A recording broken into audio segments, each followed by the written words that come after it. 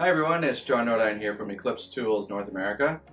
I'm going to be showing you the Trimos V4 height gauge. Some of the measurements we're going to be going over is height measurement, diameter measurement, groove diameter measurement, groove width measurement, and also the flatness on a surface.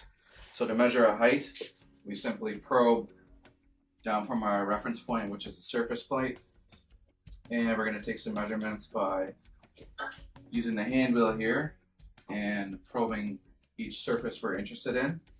And as I'm moving the probe up and down, you'll see here we have two lines of code.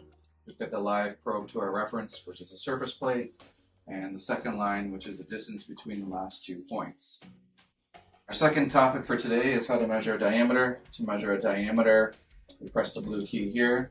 You'll see the diameter symbols flashing on the display.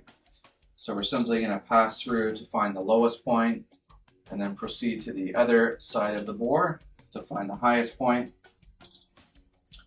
And so we've got the diameter of the bore as well as the center line of that bore to our reference point. Now if we want to check the pitch diameter between two bores, I can zero on that center line and then come up here to this outside diameter and probe to find the lowest point. And you've heard there a beep and seen a flash. That's a smart reverse technology telling me that I found the highest point or the lowest point.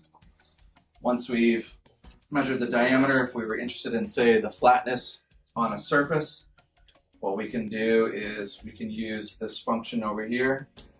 So if I probe the surface, it'll give me the lowest point in relationship to my reference. If I'm interested in the highest point, I can press that function key again, run the probe along. I'll just lift the part there so you can see that we've held the highest point. And if we didn't want to do the math between the max and min and see the true delta on our surface, we probe the surface, the gauge zeroes itself, we run it along, and we can see our total error there is 22 microns.